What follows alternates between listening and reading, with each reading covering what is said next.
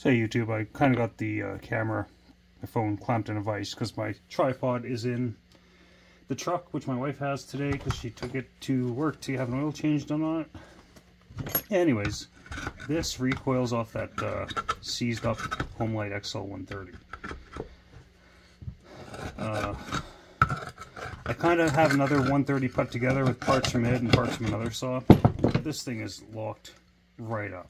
So I'm going to attempt to do a repair on it, unless it's so seized up inside that it doesn't... Oh, yeah, that might have been easier than I thought. Might have really needed nothing, actually. But we're still going to take it apart, because this saw was like in a flood. And you can even see corrosion on the back of the pulley there. This one's still got the retaining ring and everything in there. You can see corrosion in there. So I might actually kind of cop out here and just not sure if I want to pop that all out. I can go awry sometimes. So let's just squeeze some WD-40 down there.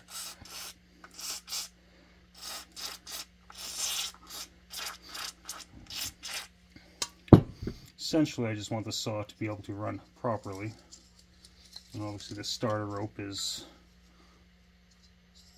messed up. Like, this thing's so corroded. Wow.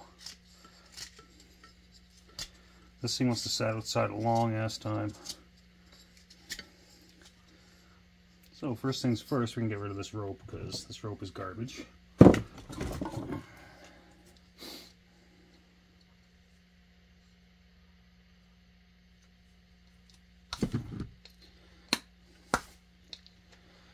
come on, you bastard. Little bastard. Okay.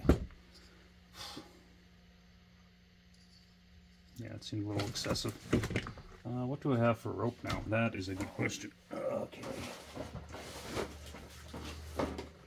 I actually need to buy a whole new spool of rope, but I got the smaller stuff. This stuff's a little small for this saw, but it is what it is. It'll work. It'll do the job. It's like $1 from China. That seems like a good amount. So I'm gonna do that. Got that there. Give a little burny burn.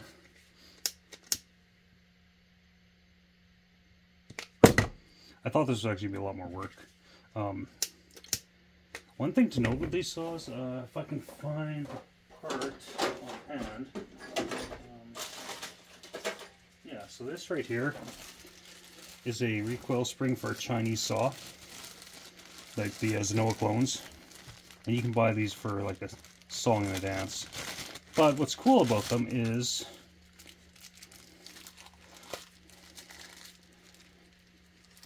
well, I'm not going to pull it out of the package, but they work in homelights and, well, they work in this series homelight and the XL12, and they also work in McCulloch 10 series, but they're super cheap. Like, I know there's old stock proper ones for those saws, but cheap is always good. Okay, so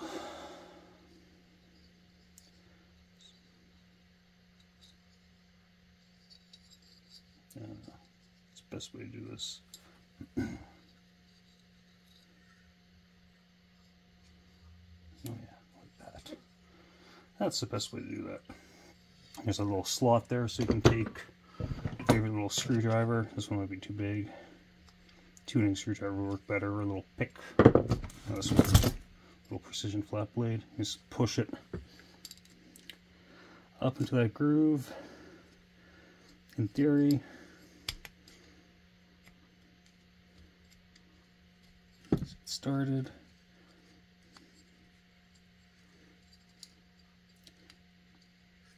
I've seen a lot worse systems for holding. I don't like some of Pioneer's systems for holding the pulley on, or the rope on.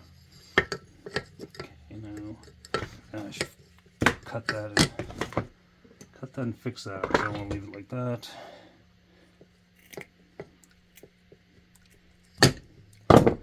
But yeah, that's a real good hack for the recoil springs using those Chinese ones, because you can buy them like 5 at a time, and I think I bought 5. I think it was like shipped to my door like $7 Canadian, which is dirt cheap.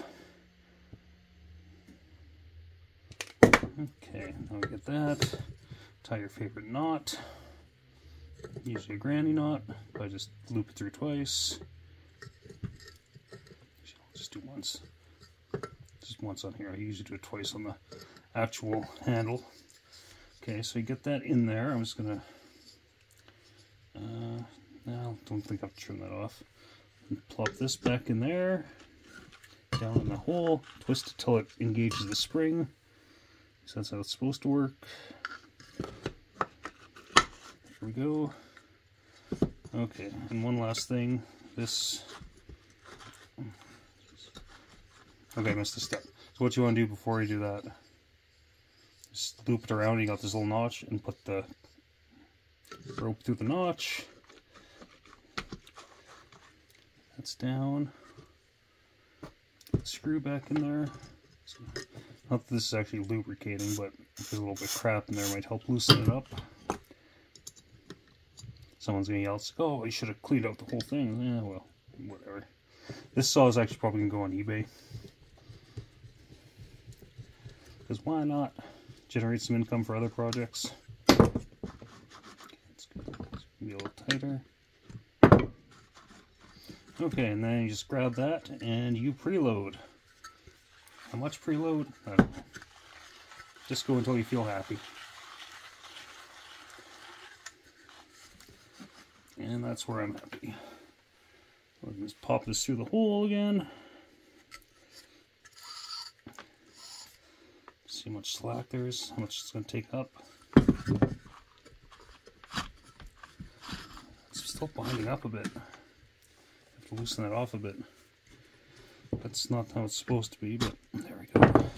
It is what it is. These wear down and blah blah blah, yada yada yada.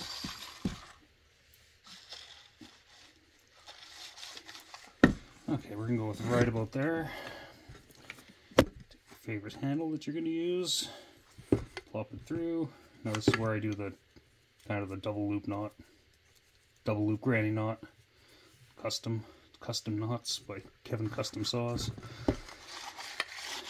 And there we go.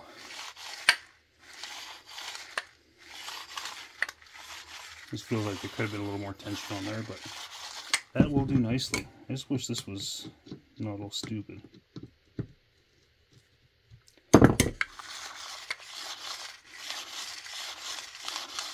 Actually wish I had some Loctite to put in there, but I don't. But I got some Motoseal, which I'm going to just put a little bit of Motoseal in the threads. Why? Because it will help lock it up a little bit.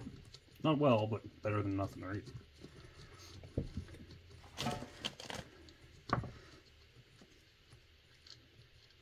Okay.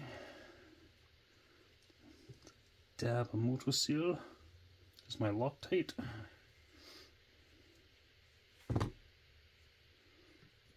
I had Loctite, but Loctite's expensive, and fortunately, because I'm a idiot and I leave things out, it tends to dry up on me, so I just tend not to buy it anymore, unless I have to. I can take something to work a little bit from there if I had to, although I think we only have the red at the shop, which the red's no good. Okay, that's nice. Let's tweak it a little more. See, already there it's gain resistance. I don't like that. We'll just leave it as is, and then we're going to throw this on the saw, and hopefully it works well. The saw's running. It's hard to tune. I did port. I put the exhaust rate really high, so that clutch could be partially bad too. I don't know. But the starter works. That's a good thing. Anyways, take her easy. Bye.